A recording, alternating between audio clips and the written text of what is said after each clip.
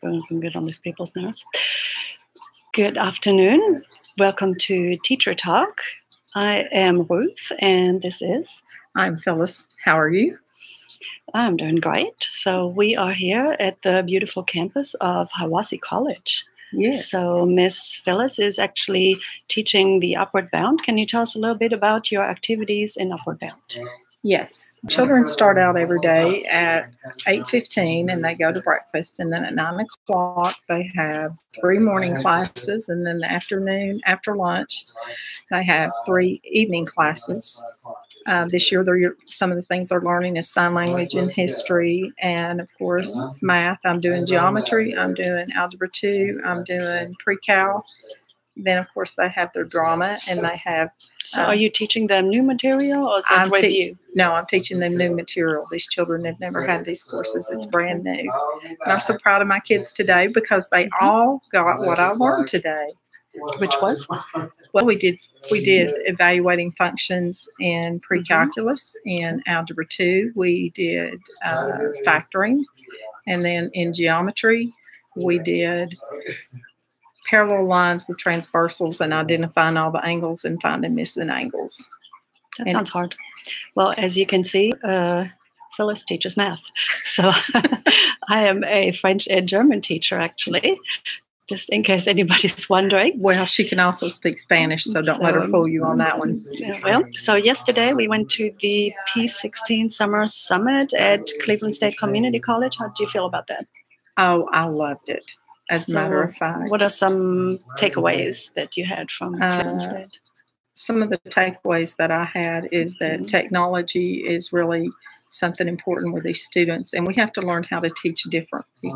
You have to learn now teaching's not like it was when you and I started teaching, nor when we were in school, because these kids are so used to technology and they're so used to playing games that that's something that they have to do all the time. They play games. And you have to get their interest, and you have to pretty much change things up about So speaking of every 10 games, minutes. we did a little presentation yesterday, and part of it was on GimKit. So we actually had a Google Hangout with John Feinsilber, the creator and developer of GimKit. That was pretty awesome, wasn't it? That was pretty awesome. He's a senior in high school, and that's kind of hard to believe. Upcoming senior, and he's already created this game. Have you looked at his school's website? Yes, I did. His school is totally awesome. And so they're basically project-based learning all the time. I found it amazing, actually, that they only go to class 3 days a week, and 2 days a week they have internships. Right. So it's real life, real learning. It's hands-on learning, which I think that we need more of in today's society. I think students need more hands-on learning. Did you see that they had a waiting list? Yes, I did. That's amazing. Yes. Yeah. So that's amazing. We're actually planning on visiting Josh's school. So that is going to be an exciting report. Right. And we'll have to talk about that after we visit the school. That will be great.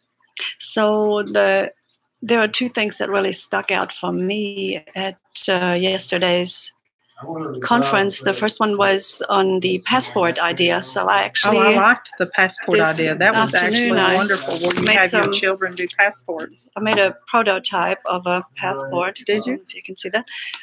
So this German one here, well, the first part of it I got for free on Teachers Pay Teachers, and then I translated the thing into French because I teach French and German. So the first part, the students have to fill out basic information about, their height, like their favorite color, favorites, and eye color, hair color, things like that. And then there are 25 spots where the teacher would stamp. So I have these. So I actually have these correlating with the actual can-do statements. So in modern foreign language, we have standards in the state of Tennessee, but also we go by the actual standards. So there happens to be 25, and these range from novice low, novice mid, novice high to intermediate low and intermediate mid. So most of our students around here, well, we're going to be beginners, so they will probably not arrive at intermediate mid, but I am giving them a chance with these passports. So for each one of the can-do statements, if you can see that, they would get a stamp if they can prove to me that they are able to do these things. Can they do these things? So some of this stuff is super easy and some is not. So, for example, number 8 says, I can write lists and memorized phrases on familiar topics. So that sounds pretty simple, right? That does sound simple. Yeah. Now, some of them look pretty hard to me. Well, it just goes up from, it starts out very easy. First day of school, some of them may be able to do some of these already, but then in order to arrive at intermediate mid, you have to be fairly good. You really do, because number 22, I can make presentations on a wide variety of familiar topics using connected sentences. I can imagine doing that in German, little long French. So by the end of the school year, perhaps they will be able to do that. Let's hope I hope they can get all 25. That would be wonderful. So if they filled this out, then their name would go into a raffle of some sort, and they would get a big prize. So that might encourage them to do it. Yeah. So I love the idea of passports. And then another thing that I was really interested in lately was the escape room challenges. Yeah, so I like the escape room challenges. Have you come up with one? Yeah, I came up with a little prototype for that thing too. So in escape room, you want to give them a task that they do not know how to do yet. They have to discover it. So I made out 4 challenge questions. Okay, so these are pretty hard because they're going to be in French. And these kids have never even had French before. So they have to figure out what this means and what the missing words are. So this is not something you can Google. No, this isn't something you can Google, as you can tell. So they would do these in groups, one at a time. And then the teacher would... Is this where I say that means 3? No, that does not mean 3 at all. No, I'm thinking Spanish. That's an accent. No, tres means very. Yeah, French is different. This has to do with school. It does, because I see your school's name, but I have no idea what that means. So what they do is they try to answer the question, and then they come and ask me if the question is correct or not. So I would verify this one question at a time, and then they get this code. This QR code leads to a Google form. And on this Google form, they have to enter the answers to the 4 questions, which by then they should know. And then this generates the certificate. And this certificate says, congratulations, you met the challenge. The code is 1452. So I have an actual lockbox, like a toolbox when you go to Walmart and get one. We do need to go to Walmart and get one. I was thinking about that yesterday. So you get a combination lock with 4 numbers, and this would be the code for it. So then they unlock the box. Hopefully they did it correctly. But if they get the certificate, then it is correct. Okay. So the certificate will generate the correct code. Okay. And inside the box, they will find some kind of prize. Oh, well, that's good.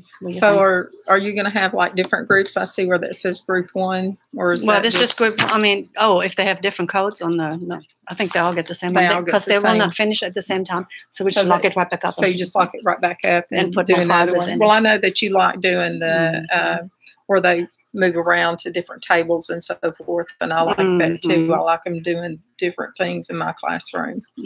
But yes, I was very interested in the escape challenge. So I really love that. And really we were talking yesterday about how you make flashcards. And the easiest way to make flashcards, of course, is print them off a Quizlet. I had completely forgotten about that. All you do is go, that's you how I make open my one of your flashcards. sets, and you go where the dots are on the right side. And so then you click print, and then one of the options is index cards, 3x5 cards. And the thing that I like about GimKit is you can take your Quizlet and transfer it to GimKit. Oh, that is just so easy. And then let's not forget the fact that we did some non-technology games. We used Jenga, and I think they enjoyed Jenga. I know the kids in my class enjoyed Jenga. And the Royal game, that was awesome. Oh, and then the cabbage let's game. Not forget Plickers. I think our audience even enjoyed Plickers. No one cringed or anything.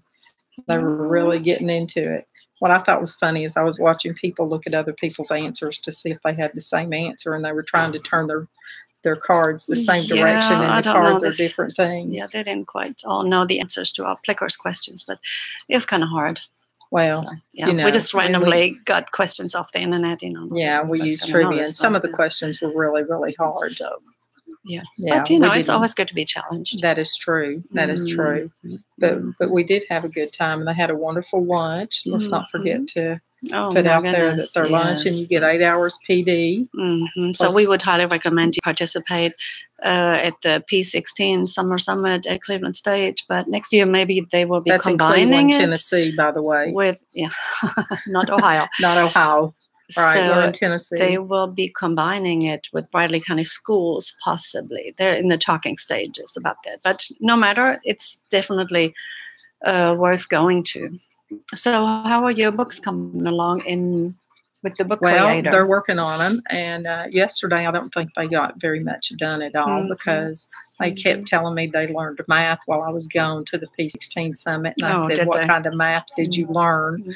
And I think the math they learned is how long a video was. One of the residents. And I think they learned how long a video was, if you know what I mean. Oh, yeah. Interesting.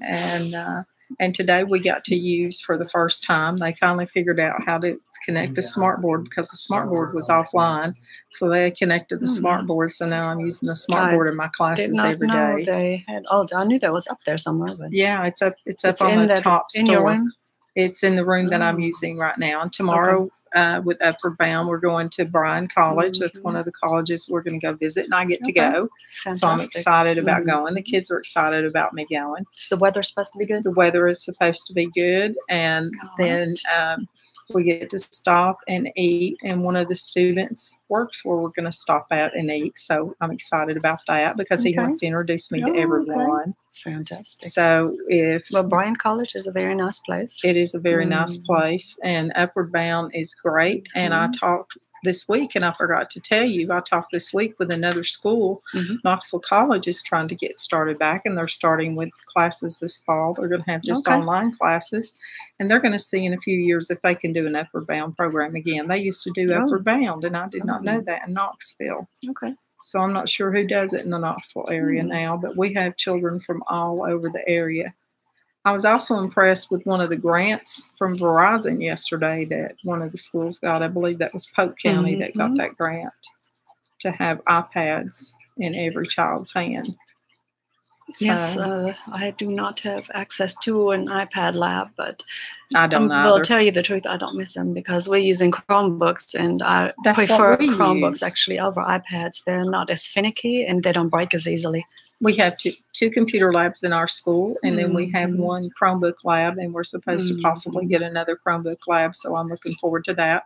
Also at my school, we're starting a STEM school.